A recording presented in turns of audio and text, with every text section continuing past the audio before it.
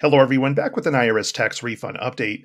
On today's episode, as we continue to monitor the latest with those refund delays, the IRS has released the latest batch of tax refunds, so we will recap that. Meanwhile, with the increase of taxpayers reporting they are finally receiving those tax refunds, comes additional reports from some indicating reduced refunds, in some cases significant amounts, so we will recap some of the key reasons why that is happening, and we'll check in on the progress of those still waiting on amended returns and outstanding unemployment tax refunds. Starting off with the latest news that the next batch of tax refunds has been transmitted by the IRS to banks nationwide who are part of the July 20th batch. Among those in the group include e-filers from January, February, and March, and paper filers from January and February.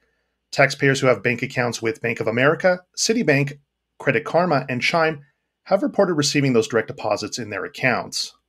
If you've not received your direct deposit by July 25th, you may need to initiate a payment trace to locate that payment. Also, it should be noted there are still many January and February filers out there who are not part of this latest batch, as it appears the IRS is still not processing those tax returns in the order in which they were received. So that is why we continue to see tax filers in March receiving their refunds before those who filed in January and February. Now, with the increased reports of those finally receiving their refunds, comes those who are indicating their expected refund amounts have been adjusted. If you're among the impacted group, you will see similar notifications like seen here when checking your refund status results, as well as an eventual letter from the IRS indicating the exact reason behind the reduced refund. The common reasons for those adjusted refunds this year include taxpayers who did not properly enter the correct amount of advanced child tax credit payments received in 2021 when filing their tax returns, those claiming the recovery rebate credit when the IRS already showed they in fact received that third stimulus payment, and taxpayers who have other past due debts such as child support, another federal agency debt, or past due state income tax debt. If you did not receive that third stimulus payment and were unsuccessful in claiming the recovery rebate credit on line 39 of your tax return, because the IRS has indicated you already received that payment, you will need to initiate a payment trace to locate that payment. Once it is confirmed that you did not receive it, the IRS will be able to reissue that payment.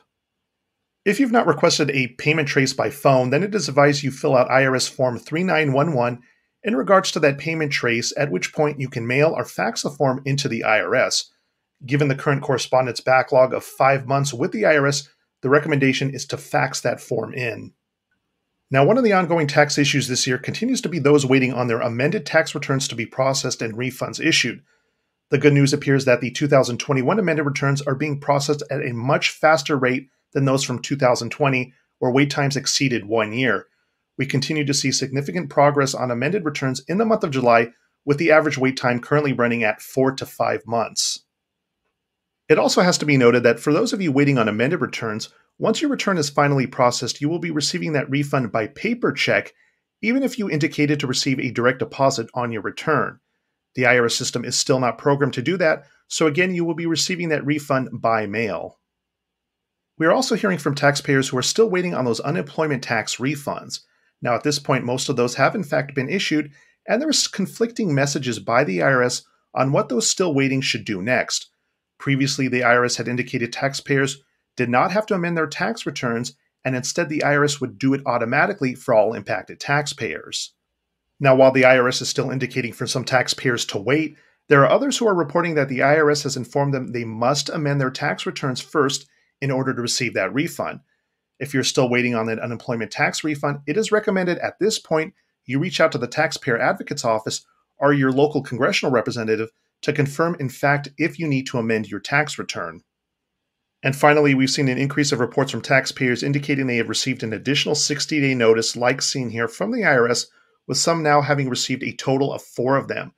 Given the massive backlog, it is expected more of these notices will be sent out over the course of the summer and into the fall.